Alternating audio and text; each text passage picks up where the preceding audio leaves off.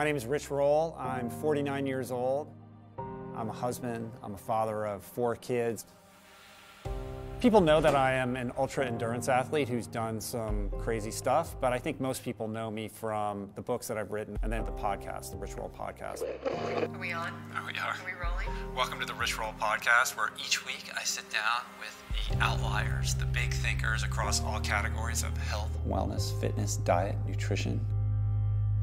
When I discovered drugs and alcohol, it was almost like the solution to every problem that I never knew that I had. And so I went to rehab where I lived for 100 days, but that experience really saved my life. And as a newly sober person, I became initially very intent upon getting back into that grind of climbing the corporate ladder. And so by the time I was 39, from an outside perspective looking in on my life looked really good. But on the inside, I felt like I was stuck in somebody else's life. I was about 50 pounds overweight, working as a corporate lawyer. It was late one evening and was making my way up a simple flight of stairs to go to sleep when I had to pause halfway. I was winded, out of breath, tightness in my chest, and really fear in my heart. I thought I was on the precipice of having a heart attack. This was another one of those moments very similar to that day that I got sober. The first thing that I did was a 7-day vegetable juice cleanse, which was something, I'd never gone 24 hours in my entire life without eating solid food.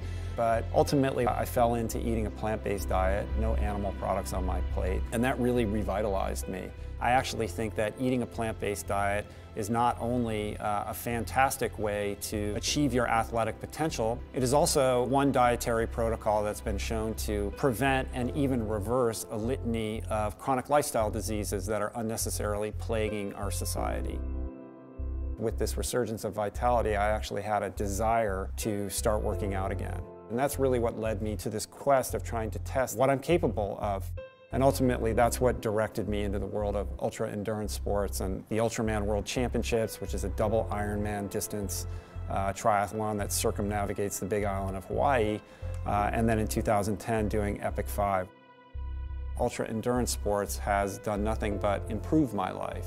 Remaining active, pushing my body, I think these are very healthy pursuits, and I can tell you that I'm much healthier now than I was at 39, at 35, at even 30.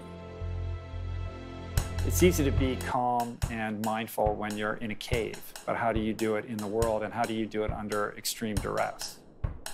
That's what reveals character. As a kid, I was really sort of naturally insecure until I discovered drugs and alcohol, and that was like the miracle salve that solved every problem that up to that point I didn't know that I had. I was a pretty broken guy. It was a pretty dire, dark scenario. I woke up one day hungover and decided I'm finally ready to do something about this. And went off to rehab, and I was able to actually grab onto that rope and start doing that interior work. That was my first introduction to meditation. I had this moment walking up these steps late one night where I had to pause, and I had tightness in my chest and sweat on my brow and really fear in my heart that I was on the precipice of a very serious heart issue, and it scared me. And that began the process of me once again reconfiguring my life. I became amazed at how resilient the human body is, because for so many years I had beaten myself up with drugs and alcohol and fast food and workaholism and you name it.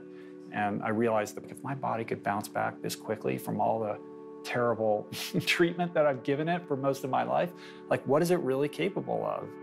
That's what introduced me to Ultraman.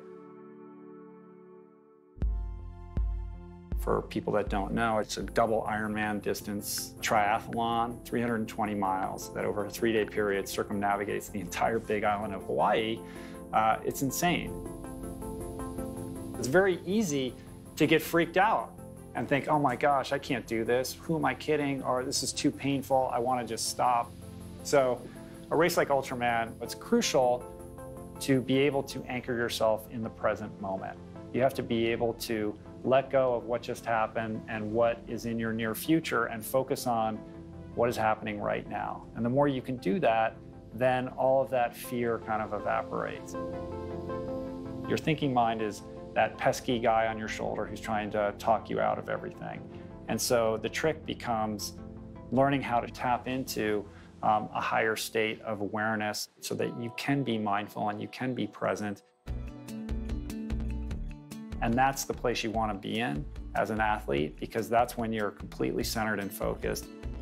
And I will say in all honesty that Headspace has been really great for helping me have a consistent approach to my practice, because it is right on my phone and I put it down in the dock at the bottom. It's a constant reminder, and it's so easily accessible to be able to do it wherever you find yourself.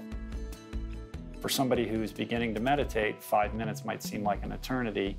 And that's what I experienced during this training. Like, I could get to a place where a 7-hour ride didn't feel like that long. And that's really a mental practice. Yes, there's physical discomfort and the training is athletic and physical, but truly a race like Ultraman all comes down to your mental, emotional, and spiritual state. And that is really the defining characteristic that would define any champion in that regard.